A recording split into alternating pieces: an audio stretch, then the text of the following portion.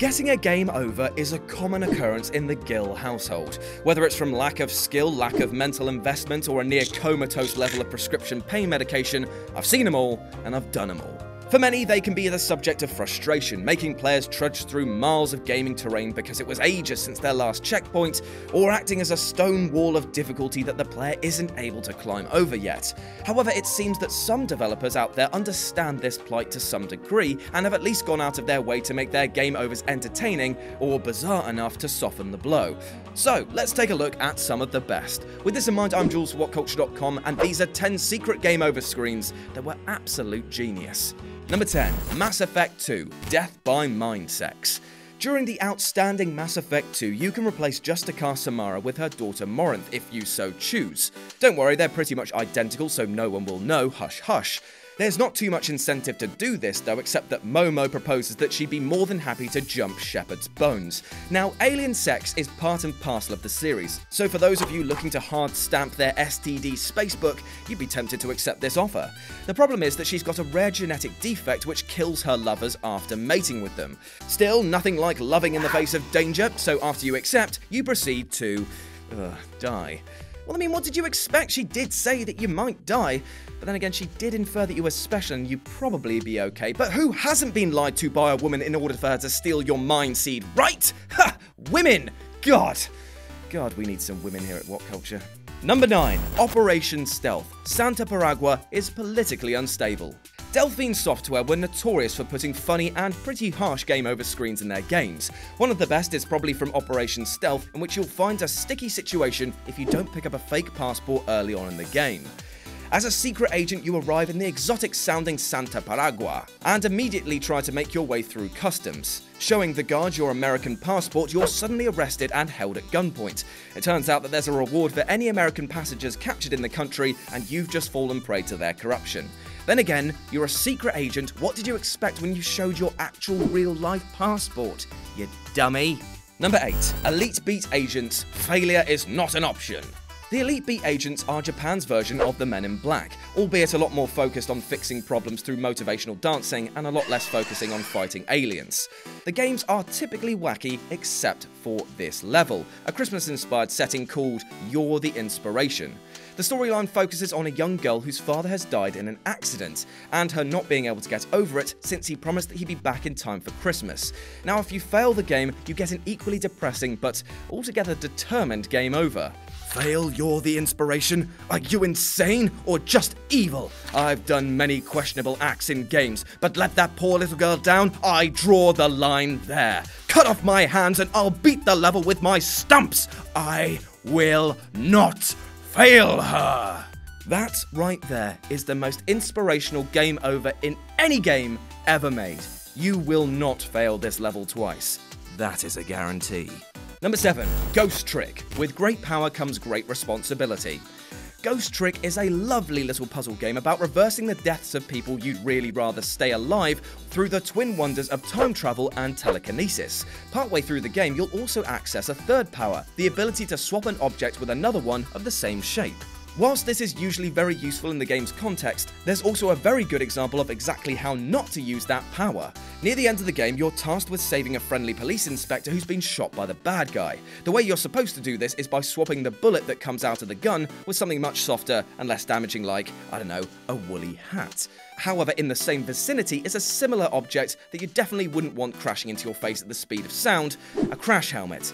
If you mess up and swap the bullet with the crash helmet, the helmet has a much bigger impact on the poor detective's face, leaving him looking like a tour of a brain matter and jam factory. But it's a good life lesson. Just because it can be done does not mean it should be done. Number 6. Sonic CD. Sonic chooses death over boredom. Everyone knows that Sonic gets impatient. When you can run around at the speed of sound, you're likely to want things to move along quickly. That foot-tapping, arms-folded pose is one of Sonic's most famous, and he takes it to a whole new level in Sonic CD. If you leave the blue blur alone for 3 minutes, then instead of keeping a beat with his feet, he'll wag his finger at you and then jump to his death. Maybe 3 minutes alone with all the thoughts of the terrible side characters and OCs he's seen is enough to push him over the edge. I don't blame him, that is goddamn terminal. The worst thing, though, is that this doesn't just cost you a life, it literally ends the game and sends you right back to level 1. Ouch. Number 5. Grange Hill. Drugs are bad, kids. Ah, this takes me back. The BBC show Grange Hill was billed as being EastEnders for kids, which is so depressing when you think about it. But at the same time, this was an institution. Now, through the 80s, the government here in the good old U of K made tons of content to dissuade the youth from smoking the pots and 420ing all over the hizzle. Therefore, in Grange Hill the game, you can get a really weird game over if you accept some white powder from this shifto in a jacket. Being a point-and-click game, you immediately pick it up because that's what you do, but uh-oh, you're now addicted to coke and are on the verge of death. Whoa, man, this has really opened my eyes. That's it, guys. I'm off the smack. I'm throwing that down. I'm off the cigarettes. I'm off the booze. I'm off the Charlie. I'm off the cocaine. I'm off the honey busters. I'm off the sweet clouds. I'm off the I9s. I'm off the gout. I don't need the gribble chips. I can do without the Smarties with 3 E's. And you know what? I really don't need these big bong bang bazinga beans. Number 4, Tomb Raider and Tomb Raider Anniversary, Fool's Gold. Lara Croft has had her fair share of comedic deaths at the hands of failed QTEs, the majority of which take place in Tomb Raider Anniversary.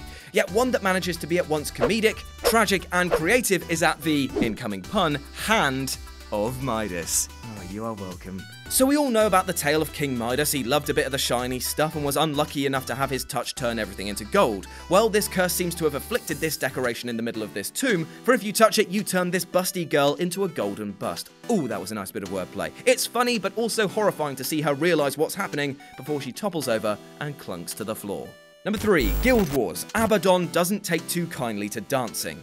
Abaddon sounds like the intro to John Cena's theme song, Abaddon! Guild Wars has never really reached the popularity of WoW, but it still garners a huge fan base. And with the game comes a huge amount of questing, lore, and engaging gameplay. The main narrative tasks you with defeating the god Abaddon, and he's built up through the game as some notorious bad mamma jamma, so you can imagine his reaction when a group of adventurers show up and promptly emote dance in his face. The end result is anyone foolish enough to show no respect to the Lord of Secrets is one-shotted and sent packing. Although, to be honest, it's totally what I do. Number 2, Dishonored. No means no. Despite being another silent protagonist amongst many, Corvo is still a very interesting character. Through his actions, we see the morality of a man and his desires. Although there is one part where he becomes an absolute perv. Partway through the game, you can catch your resident inventor, Piero, peeking on Callista in the bath. You give him a resounding clip in the ear and send him packing, but you then get the opportunity to do exactly the same. Hell, you can even burst in. However, if you decide to do this and then ignore her protests to, you know, f*** off and also jump into the bath with her, you get a game over. You also get this funny message about how the rebellion is dissolved because of irreconcilable hostilities, all because you couldn't wait to share her suds. And number 1, Far Cry 4, sometimes it does pay to listen to the bad guy. Now, whether you consider this to be a game over or a speedrun mega hack is up for debate, but either way, seeing as control is wrested from your hands and you shoot approximately 0 guns, I consider it to be a game over experience. Basically, if you sit at the table where you first meet the all-powerful pagan and listen to his advice and just stay put, then after 15 minutes you're treated to a new ending in which Min returns and takes you to your mother's grave while giving you some nice exposition, which is really quite cool. It's a wicked touch and something which is probably the most ingenious way to end a game. And that's our list. Got any other game overs that were absolute game changers? Well, let me know about them in the comments section below. And then why not swing by whatculture.com for more news and articles like this every goddamn day. As always, I've been Jules, you've been awesome, and I'll speak to you soon.